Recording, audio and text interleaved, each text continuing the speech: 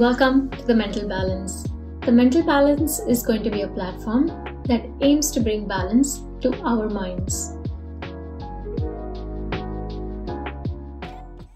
Welcome everyone to our Tech Minds Unwind series. My name is Vidhi and I work in tech in the Silicon Valley. In this episode, we'll be joined by Dr. Elena Herrera. Hey Elena, I'm so glad to have you here. Oh, thank you for having me. I'm glad to be here. Yeah, so how about we just kick it off with a little bit about your background so far? Sure. So I'm a psychologist located here in San Jose. I'm also licensed in the state of Oregon. I've been practicing for almost 20 years now. Currently, I'm in private practice in San Jose, and I primarily work with couples and adults focused on relationships, anxiety, depression. And, in my spare time, I like to be with my dogs, with my family, my husband, and we've been camping a lot lately. So that's what I've been into. Nice. Perfect things to do for summer. Yeah, uh-huh. Awesome. So then, if we had to quantify the number of tech people that you've seen so far or you see currently in your practice, what would the ratio look like? Hmm. Well, since I started working with couples, I think that ratio has maybe reduced. I think when I first started my private practice, it felt like it was over 50%. Wow. And part of that was because I intentionally sought out working with those individuals, because one thing I didn't mention in kind of about me is that I've also worked at universities and their college counseling centers. And in those roles, I worked a lot with undergraduate and graduate students, specifically in engineering and tech. Mhm. And so when I was starting my own practice, I decided that this was a population I really wanted to work with, and in particular with men. So in the beginning, it was, yes, almost 100%. And now I would say I probably see 2 or 3 individual adult clients in tech per week, and that can vary. So it's probably now maybe 30% or so of the clients I work with. Okay. But historically, like you Yeah. mentioned, you've seen a lot of engineers in training and a lot of tech people in hmm training. And now, after that, through your practice also, it's been like 50% and now to 30%. So it's been a varying proportion of folks. Yeah, I would say so. And what drew you to talking and like wanting to always focus on men in engineering or men in tech particularly? It was kind of by accident. The job that I took, it's been almost 10 years now, but I was working at UC Davis. And unfortunately, at that time, the university had experienced a number of suicides, and Mm. many of them had been students in engineering. And so they decided they needed to support those students. And so they hired me to work in their department, specifically with those students. And working with them, I just fell in love with them. I worked with the undergraduate and graduate students. I worked with some of the faculty as well and did a lot of trainings and consultations. And there were mostly male students. I did have a lot of female students, and they had very specific issues related to being women and their gender and all of that. But I just loved how their brains worked. And then I felt really comfortable. And then I don't know if it was a coincidence or not, but my husband is an engineer, and so and working with him and learning about what he does and giving me sort of the inside scoop and knowing what his needs were, I thought, I'm here in Silicon Valley and I'm going to get a lot of people in tech anyway, but I really like working with those individuals, and in particular men. I felt like they had a specific need and they were very underserved. Mhm. It just felt like a natural fit for me, and I thought there would be no shortage of clients, and I just really enjoy working with them. You fell in love literally with the Yes, I did. yeah, with the engineer. Yeah, Uh-huh. that's awesome. I'm glad that you're there to help the underrepresented men and how difficult it is for them to speak up and deal with their mental health troubles or anything that they're going through. So, since you're based in the heart of Silicon Valley, would you also say that you already said that you see 30 or 40% of techies?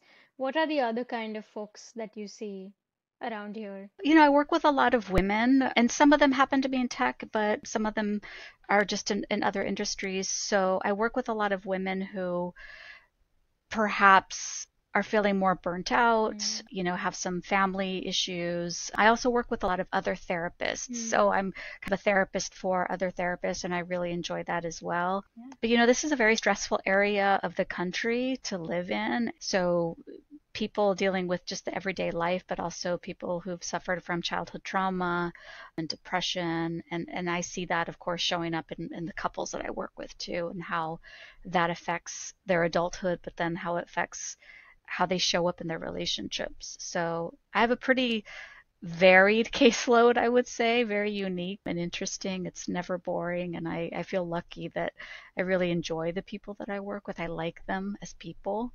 So that's a real nice perk. Nice. That's amazing. So then, is your area of expertise now dealing with people in tech, and any specific things that you deal with, like trauma, grief, or anything in particular? Yes, there are specific concerns that people in tech have, the high stress and the turnaround, of course, lately, as I'm sure you're aware of all the layoffs that have been happening in the major companies. So, naturally that's something that comes up, but just the human life, of course, people have some really difficult stories. So trauma, of course, there's depression, there's anxiety, there's health concerns, financial concerns.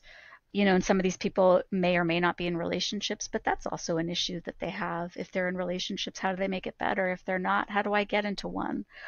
It's just very, I'd say, varied in what I see. Got it. Okay. So basically, you deal with a range of emotions and situations, and yeah, the expertise goes wide. That's amazing. So, how about we jump in further into the real problem of techies and their mental health? So, what would you say are some common patterns that you see in the one-on-one conversations and situations that you have with men or women or otherwise? Lately, there's been just a lot of unpredictability Mm-hmm. with am I be laid off and all that. And that's just so scary. These people have mortgages and rent to pay for and worried about what that is going to look like. Are they going to be the next to be let go? It's just so volatile lately. But, not to generalize, but typically, if that wasn't happening, I would see other patterns that these are very high stress environments to work for. You might have some of the companies that value mental health and really check in with their employees, but I would say that the vast majority of the clients I've worked with have bosses who just don't care and expect them to work an insane amount of hours. So this heightened pressure for productivity and efficiency and getting it right. And so sometimes I don't see a lot of opportunities for them just to kind of slow down. I had one person who didn't even realize that what he was going through was anxiety. He was talking about heart racing so much all the time, clenching his jaw and having headaches and not realizing that he was going through the day with his mouth clenched because he was so stressed. And he had a terrible boss to work for that was just kind of constantly hovering over him. And again, that doesn't always have to be the norm, but I've heard enough of those stories. A lot of the engineers I work with are working on very expensive products, millions of dollars worth of products that they are building and engineering that they might be managing, and they have to get it absolutely perfect. And I understand that. If you get one little thing, and I'm not an engineer by any means, so I don't want to speak, but one little tiny step wrong, you have to find what that is. And this is what they work with every single day, and not a lot of focus on how are you doing. There's less and less of those conversations among their colleagues, I would say. Yeah, no, that's very, very true. Techies have to be more and more efficient, producing more and more work hours. Instead of 40, there's 80. Would there be some other way that these patterns affect them internally that they can observe or realize that they're going through? You gave a great example of the anxiety that someone was experiencing and they didn't even realize. Would there be anything else? And I see this sometimes with my own relationship and with my husband, trying to figure out, is this the most efficient use of time? Mm, yeah. I get that. I understand it. And I understand that sometimes we have certain rules that we need to abide by. But what that means, though, is that we can't treat everything as a problem, or we can't treat everything that has maybe a solution that we can necessarily fix. So I often see, especially with the men that I work with, and not that this can't happen with the women as well, but I've seen it enough, is that when there's a problem, let's say with a relationship, a romantic relationship, immediately they kind of jump into it. I'm going to solve this problem. In any other part of their life, especially at work, they have to go in and they're very good at solving problems. And if you try and say that to your partner who maybe is not ready for that, or maybe there isn't a very obvious solution, you can't approach anything like an equation. So sometimes there's a difficulty of trying to be a little bit more flexible or not approaching in that kind of way. That can cause a little bit of difficulty, I would say. Yeah, no, that's true. We kind of want to fix all the problems that we see, even though they might not be problems, and we just have to feel through them. The concept of feeling Yeah. is probably not that prevalent, I guess. It's hard, when you haven't been taught, and it's no coincidence that, I'm not good at math, I'm not good at science, so I didn't go into those fields. I went into psychology. Same with people who go into, science or in STEM and all that, because that's what they're familiar and feel safe. And so the concept, yes, of what are my feelings and what do you mean talking about them? How is that going to solve anything? We're asking people to do something that doesn't feel comfortable or they don't know how to do. And so that's fair. It's fair that they don't want to do that, or it feels strange or maybe unproductive. Yeah. Anything in particular that you notice for females who are in tech, or maybe they are a part of these industries, but they are not particularly engineers? Maybe they have some other roles like in sales or UX or anything else that you've noticed. I think that what I've seen with some of the women that I've worked with is they can be often outnumbered. Now, maybe it might not be such a problem that they feel uncomfortable with, but in particular, I work with a lot of women who are not born in this country. They're immigrants. And so to sort of adapt to Western culture of being very vocal and speaking up for themselves or kind of mentioning all of their accolades can feel extremely, really uncomfortable. I had one woman who's saying, like, I'm not used to doing that. And so what happened was she felt so uncomfortable speaking up. It's not that she didn't know what she was doing. She was very good, but she had convinced herself that there was something wrong with her because she couldn't think very quickly. She wasn't used to that. Right. But she was so intelligent. She knew exactly what she was doing. It's when she got away from the crowd, she was like, oh, I know what I'm doing.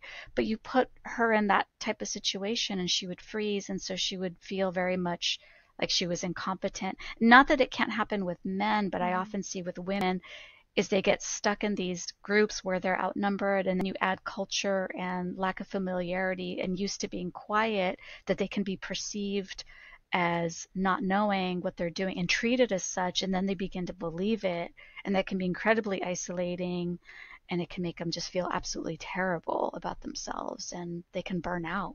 Yeah, literally story of my life. Everything that you said Oh. in the past few statements, and not only me, a lot of Yeah. my female friends who are also immigrants from different countries. Honestly, I feel like this is a story of every female immigrant in the tech industry that I know of so far.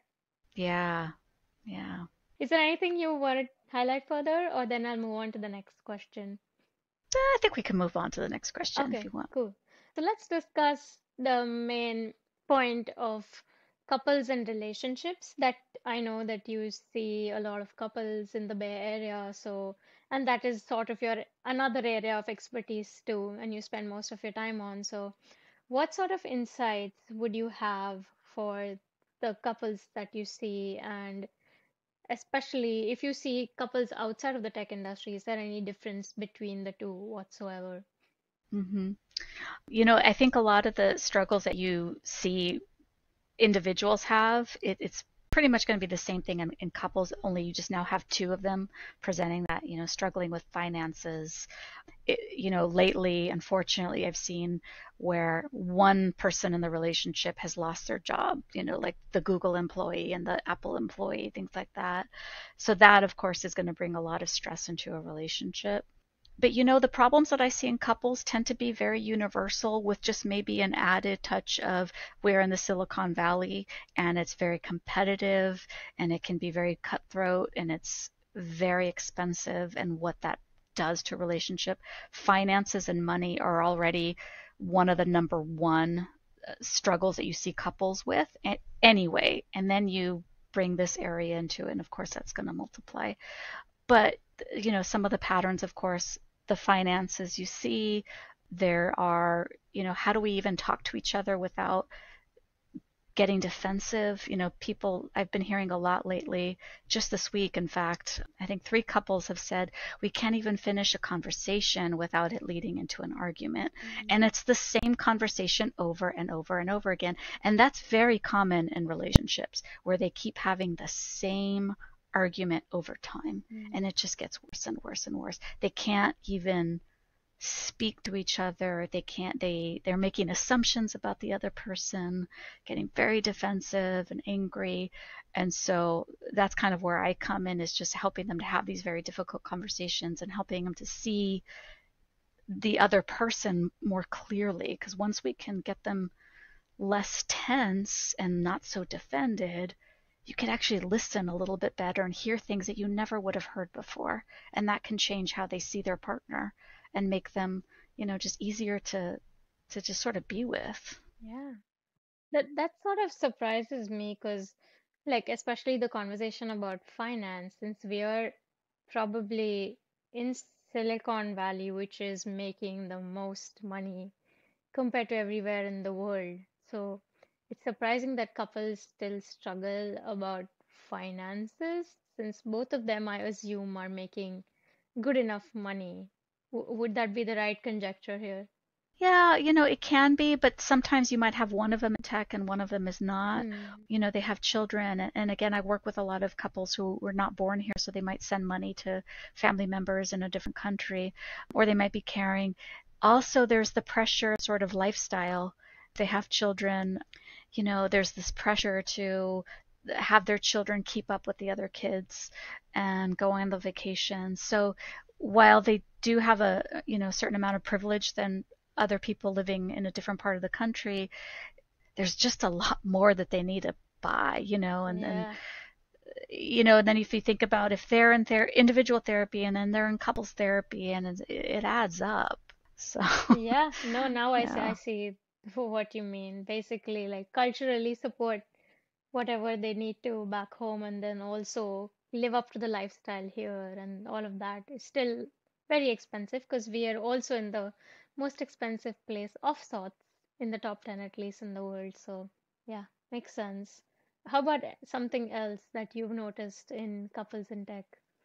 And one of the aspects that I see, part of it is just generally with couples that, couples often come in saying, we don't know how to communicate with each other. And that's very, very prevalent. And that's a common concern that I hear about. But when you have a couple where one or both of them are in tech and sort of used to that problem solving, efficiency kind of mindset, they are even maybe feel more overwhelmed by, what are we supposed to do here? And how do we even solve this? We can't solve it. We're solvers. This is our identity, and we don't know what we're doing. I often too get couples that are very concerned about, how is this going to be effective for me? I have a colleague who works in another state, and she works almost 100% with couples. And I told her, I said, I get a lot of the couples who, on the first phone call with me to check in and ask if I'm available, is, what is the model of therapy that you use, and what's the research to support that this is effective? And she's been working with couples for longer than I have, and she's very, very advanced. In fact, I get consultation from her, and she works in a different part of the country, and she said she never gets those kinds of questions.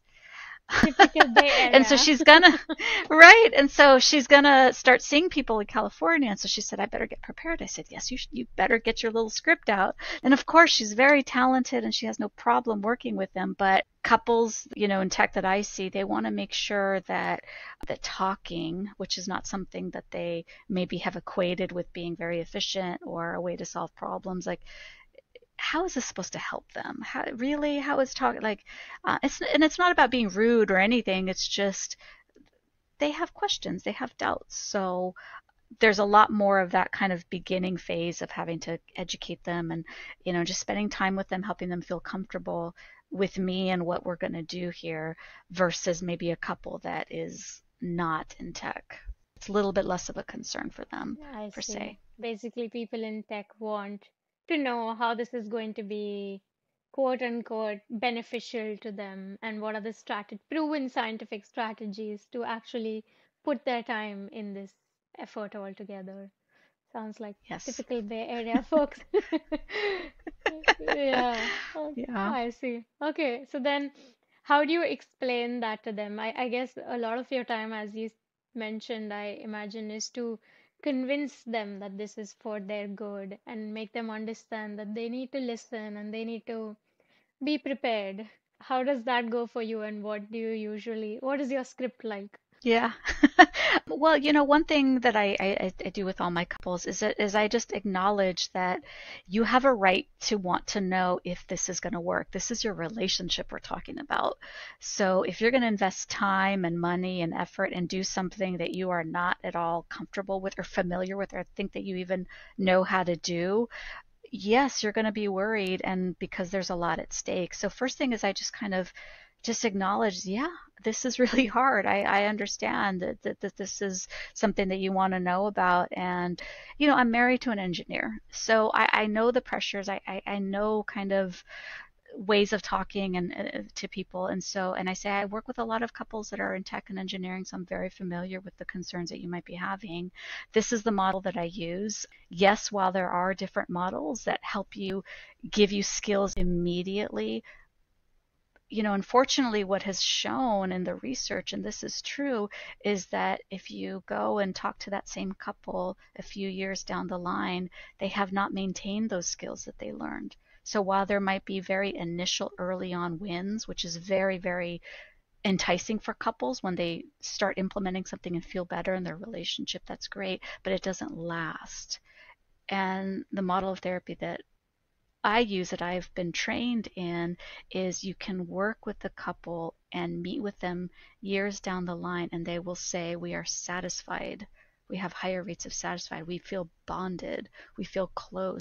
And that's why I think sometimes people might feel a little bit wary of this is because it is intense and it is a lot of work and it's supposed to be because I'm not just trying to throw strategies that aren't going to work. That guess what? When you're in a fight, you're not going to remember to say any of that stuff. You're going to go right back to your old patterns.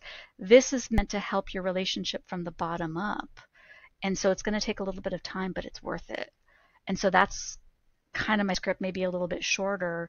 And if they want to have a link to a study or, to a website that kind of explains it, I'm happy to do that. I tell you could look it up or here you go. I can show that to you if they need a little bit more time. Got it. Okay, I see. So that's the actual procedure. That's your sales pitch.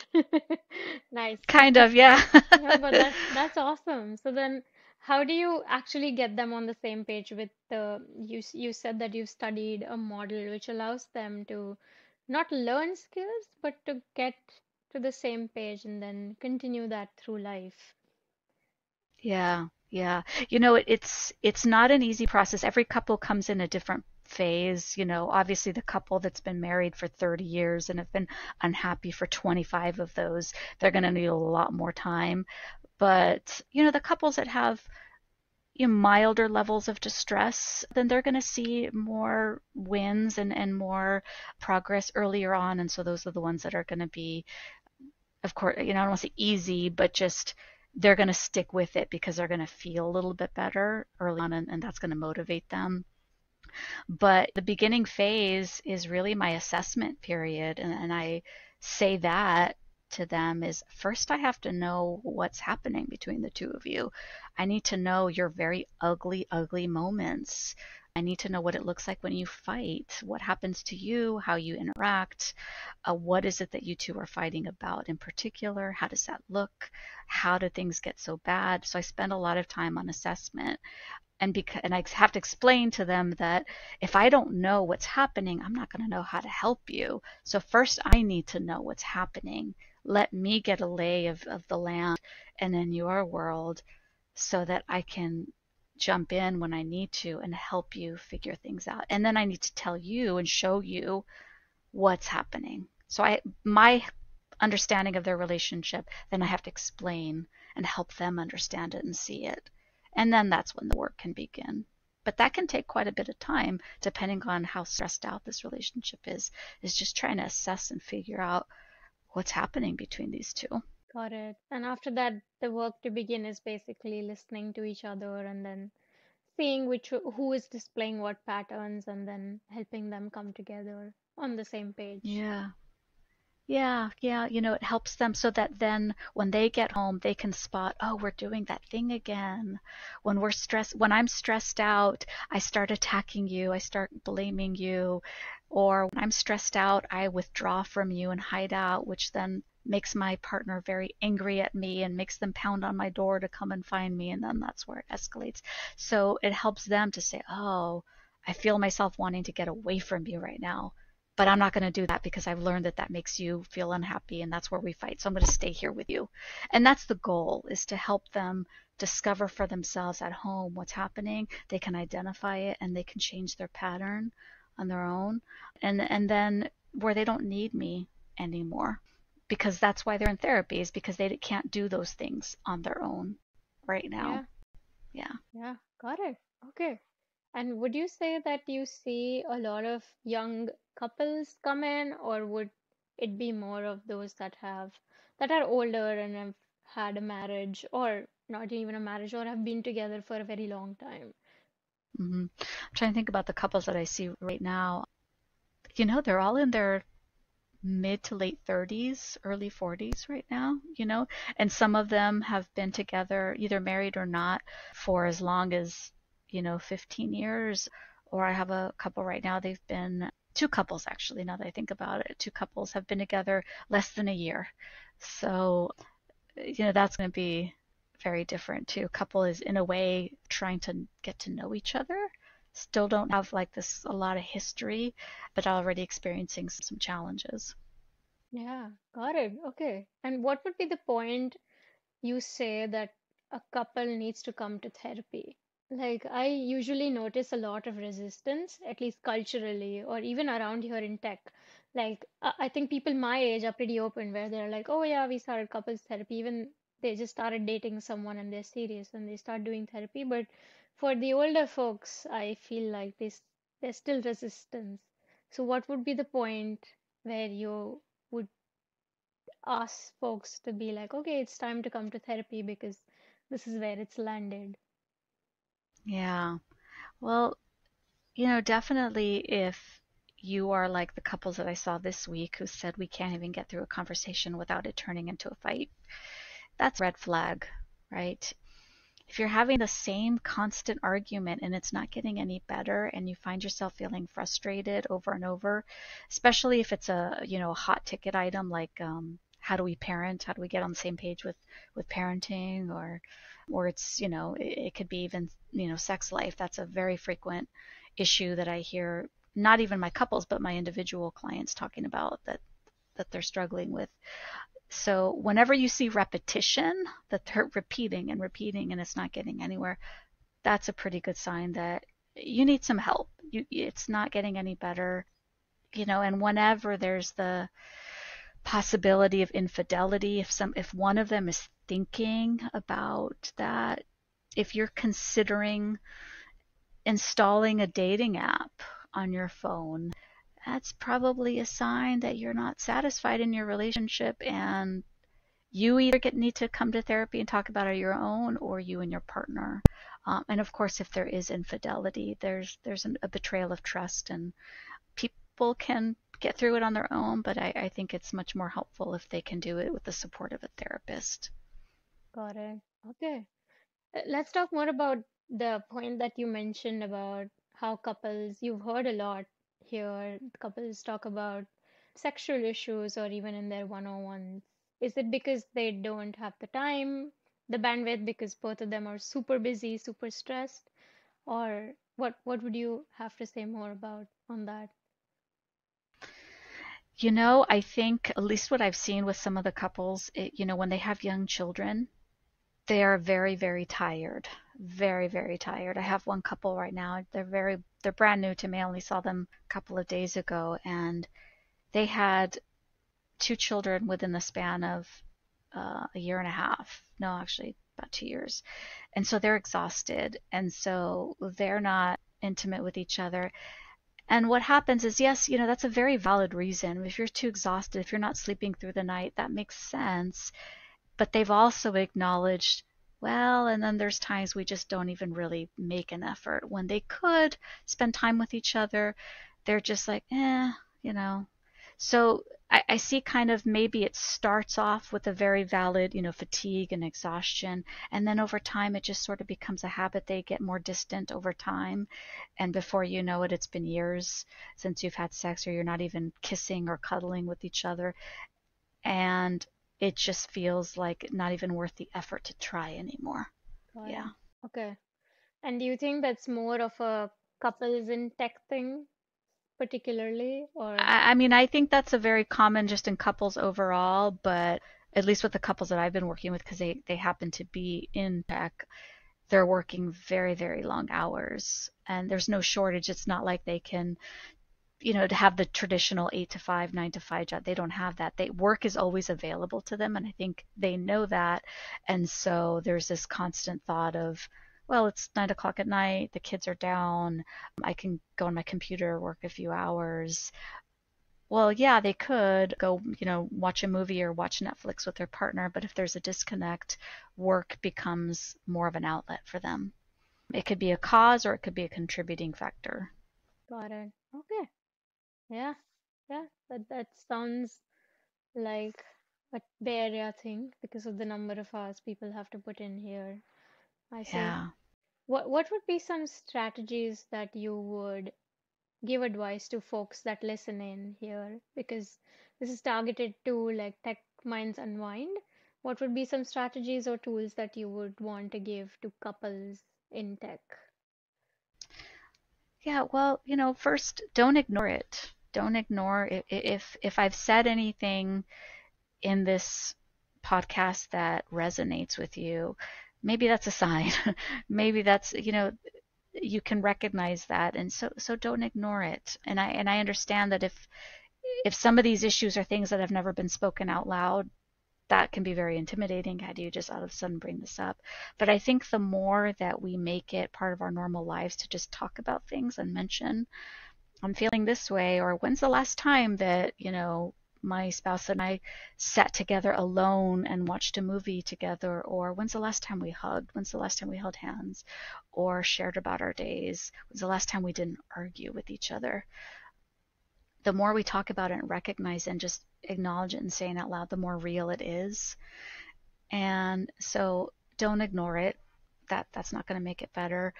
Work is always going to be there, but that's not going to be the solution to this problem. It's a coping strategy and it's a distraction, but ultimately it's not going to help you in your relationship. And we are relationship beings no matter what. And we need these people in our lives, and we run the risk of losing it if we go to work as our way of kind of dealing with things. And as much as possible, as cliche and simple as this sounds, but we need a life outside of work, whatever that is. My husband is just a happier, healthier person when he gets to exercise, when he gets to do things with other people, even besides with me. He's very, very focused. And I know that with my clients, that the less opportunity they have to interact with others, to whatever that is, exercise, gaming, I don't care what it is, but if there's nothing in your life that is an outlet that is not work related, you're going to suffer. You need to take care of yourself somehow. And so that can't be, undermined. And get a babysitter every now and then. Seriously, be an adult. Go spend time with your partner. It's not going to solve everything, but you need to do that sometimes. We definitely need to do that. Yeah. Oh, those are amazing. Uh, Oh, good. I How? hope so. No, those are awesome. I feel like I have a question for the first one where you said that You need to feel and take in the time. But folks in the Bay Area are busy and feeling is hard. So, what would be the one strategy you would provide for helping someone feel what they're really feeling? Yeah, yeah. And again, it's just acknowledging, yeah, feeling can be hard, right? You might notice something feel really uncomfortable. There's no way around it, but the more you get used to just first acknowledging. So, for example, I think early on, I gave the story of the guy who didn't even know he had anxiety until he realized, my jaw hurts all the time. I'm pressing down. Is just kind of okay, let's kind of focus on the jaw. What do you think the jaw is trying to say? What could be going on? It's just first sometimes you might have to focus on your body. Then you can kind of understand, oh, I seem to only have the stomach ache when I'm talking to my boss. What's happening there? And sometimes by just acknowledging what's there, kind of being curious about it, this is not an interrogation. You're not judging, but just being curious. Why could my stomach be clenching? To use the body as an example. Oh, my boss. What's going on with your boss? I feel really disrespected. He talks down to me. Huh. That doesn't feel good. So kind of acknowledging, letting yourself feel that, and just realize you're not crazy for feeling that. So I think sometimes people have these extreme fears of their feelings because one, they think it means something about them, that they're crazy, or that it's going to be impossible to deal with. And both of those are not true. But first you have to practice and just sort of feeling and acknowledging and allowing it to sort of ride the wave, and then you'll see it's not an impossible feeling. It might feel terrible for a little while, but it does end. But you're never going to know that if you try and shut it down all the time. It's going to make it feel bigger and scarier. Thank you. I needed that. You're welcome. Awesome. I think we covered a ton of things. Is there anything Yeah. else that you'd like to highlight for this podcast episode? No, I think this is great what you're doing. I had a lot of fun. I hope your listeners find this helpful. Yeah, for sure. Thank you for taking the time and providing such wonderful insights. Thank Yeah, you. I'm pretty sure at least me, my friends, and a lot of listeners in tech are going to relate to a lot of these things and appreciate it. So thank you. Thank you.